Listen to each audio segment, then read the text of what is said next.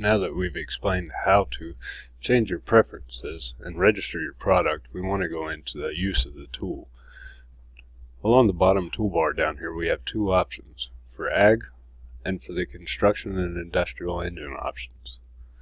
Once we click construction, it's broken down into three categories: construction equipment, stationary engines, and street sweepers. If you're needing to access an agricultural machine, at this point we can hit the back button or the home button. On the bottom you'll find a picture of a tractor, which is where we'll click to go into the agricultural. On the left hand side we've got a column broken down by manufacturers, which we can scroll through one at a time by the single down arrow, or multiples by clicking this arrow to the right here. On the top bar up here you also have options for ISO bus or your SAE standard scans here. We'll go down and choose a John Deere model tractor. On the left hand side it's broken down by your series, or you can scroll through all of them by doing so on the right hand side. We'll pick a 7R. Now, as you can see on the screen, we've got a bunch of different modules on the right, followed by a column on the left that says Systems, All Systems Scan, which will scan for all of the systems on the machine, a Main System Scan, and then our Frequent Tests and Maintenance Resets buttons. We're going to do the All Systems Scan here, and along the top toolbar you have two options, a Scan and a Connectors button. If you click Scan without going to the Connectors button first, you'll be prompted with this message.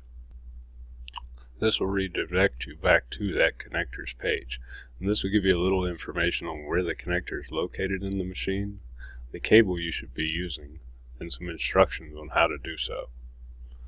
Once you've selected your connection, we can go up and click Scan. We'll choose the Next button, and now it will go through and scan for every module on the tractor.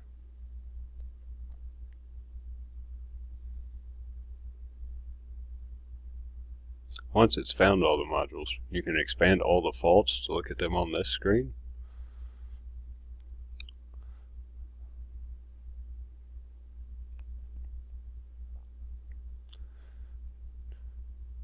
You can also look at freeze frame data by clicking this I,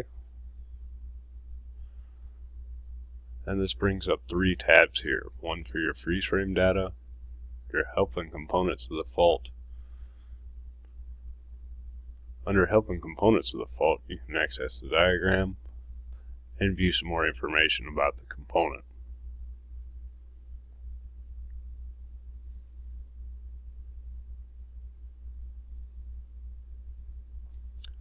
This automatically links you to that section of the diagram where you were receiving that fault code, in this case crankcase pressure sensor. Any of these you highlight and scroll over typically give you a picture of that item, and we can navigate to other parts of the diagram from this page.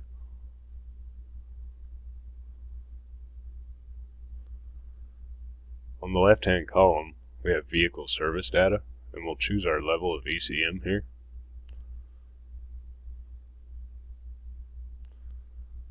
We can go to general or long interval, and this will just give us some information on our maintenance intervals.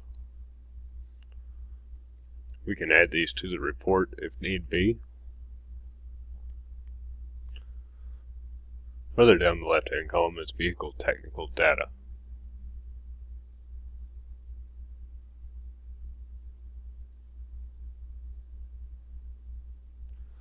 This gives us belt diagrams, tolerances, torque specifications, and other general information here. Under the Troubleshooting by Symptoms tab,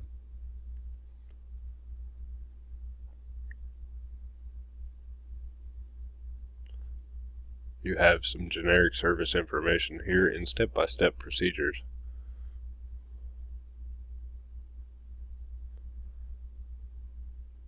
To get back, we click the Diagnostics menu on the top left, Now, if we look at our code, we have 101 with an FMI4. We can take this information and plug into DTC Solutions or Knowledge Base. We'll start with DTC Solutions, and we choose our manufacturer, followed by our model.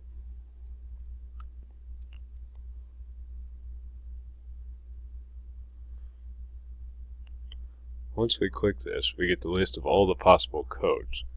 We'll just search in the column 101, and there's our FMI4. This will give us some information here on the code and some possible causes.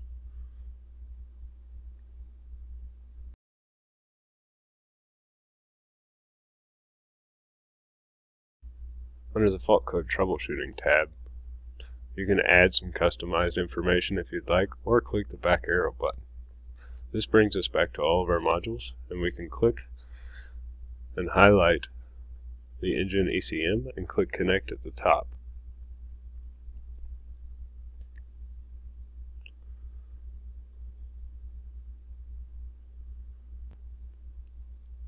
Once connected, system identification is brought up, followed by a set of tabs on the left-hand side, starting with Read Fault Codes. Under Read Fault Codes, we'll click this Accept button, and we're given our two faults indicated in red that they are active. We also have our buttons here that we were looking at earlier with our freeze frame data and repair information. We can clear the codes from the screen, as well as update the fault list after doing so. To go back, we'll click the check mark to accept, and the next tab is Clear Fault Codes.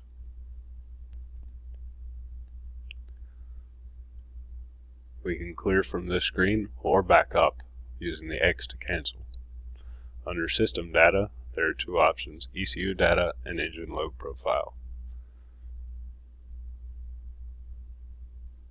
ECU data is going to give us some generic information on the engine here, some part numbers and different serial numbers. Under the Parameters tab, these are things we can go in here and change, such as injector coding, DPF, and DOC coding. Under the Monitoring tab, this is where we'll look at our live data. We also have the option for a system display below.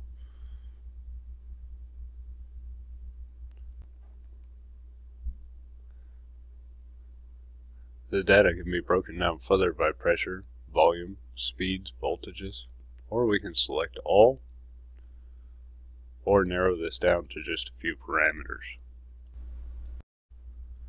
Once we've clicked the few we want to look at, we can view them by displaying the selected measurements, we can graph them, or we can show them in an interactive view. When we display them, we'll click the check mark to accept and return back to the screen, and we'll graph them out below. When using the graph, we can pause the recording, rewind back, or fast forward back to where we were. Using the back button to return, we can look at the interactive view. These can be paused, or you can click the check mark to accept and return back to the screen.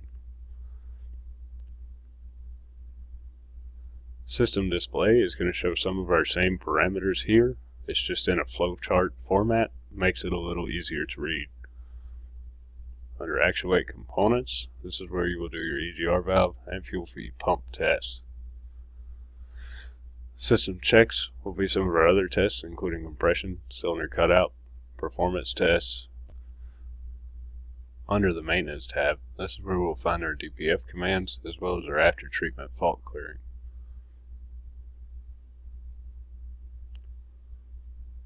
The last tab on the bottom down here will be your calibrations for your VGT, EGR valve, and intake throttle valve. Once we've finished diagnosing the engine, we can click Disconnect.